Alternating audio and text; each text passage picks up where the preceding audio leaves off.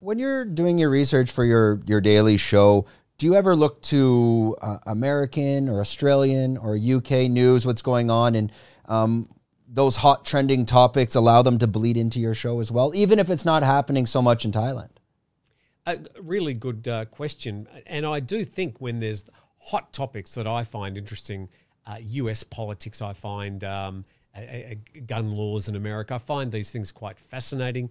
I've got a point of view about them, but I try not to let them go onto my channel because, I mean, my niche is Thai news in English.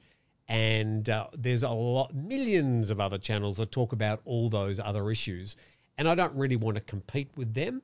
And at the same time, it's a bit difficult for me to whinge about American gun laws because I'm not American and I don't have a gun. So people could rightfully say, it's not your business, stop talking about it. However, if there's shootings in Thailand, for example, and there have been recently, I may draw comparisons to what's happened in the US or what happened in Australia when there was a huge crackdown on gun laws, which has resulted in a massive drop in mass shootings. That evidence is quite clear, but what happens in the US is much deeper and more complicated. But I don't let those things really creep onto the channel. I think now, like I never watched the news back in Canada or US or wherever. Obviously from Canada, but there's a huge... Has anything ever happened in Canada? Or? I think South Park covered it all years ago. We're okay. Yes. There's a huge trans movement now, and I think that can connect to Thailand because that's always been here and it's always out in the open. And I mean, we have our lady boys here, but so that movement you don't really notice here. Now it's huge in the US, and kids are taking... they're taking hormones and they're being, mutilated. Do you touch upon that, or what are your thoughts on that? Well, Steve and I covered this recently, and we do talk about the different approach of just regular Thai people to people who are transgender.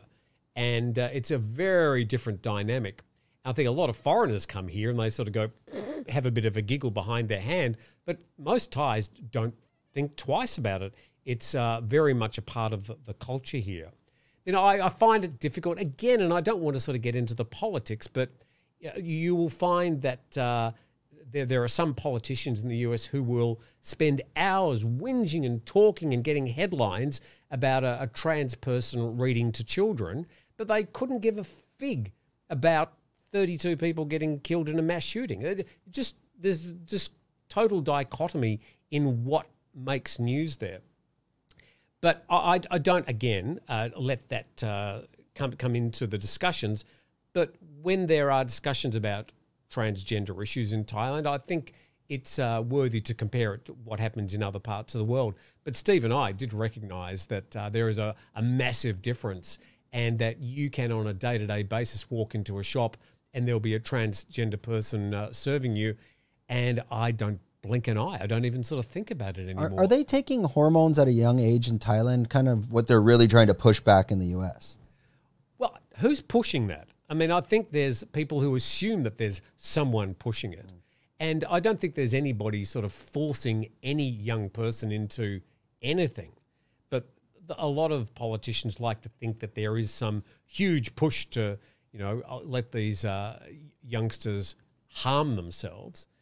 It's a very complicated and a very personal issue. And I think that each person needs to be left to decide that and talk about it with their family and a properly trained physician.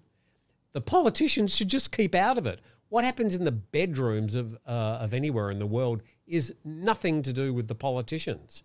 So in the same way in Thailand, every trans person has gone about it in their own personal way. Some go into the hormones, some have a full physical transition, some really don't do anything, they just dress up. So everybody does it in their own way, but I don't care. I really don't care. If a person wants to live their life any way they want, I couldn't care less. And literally, if a trans person walks in, I don't bat an eyelid. I'd care about what they've got to say and who they are. What's between their legs is of no interest to me. If you enjoyed this content, we're doing 5 clips like this a week. If you want to watch the full podcast, click here.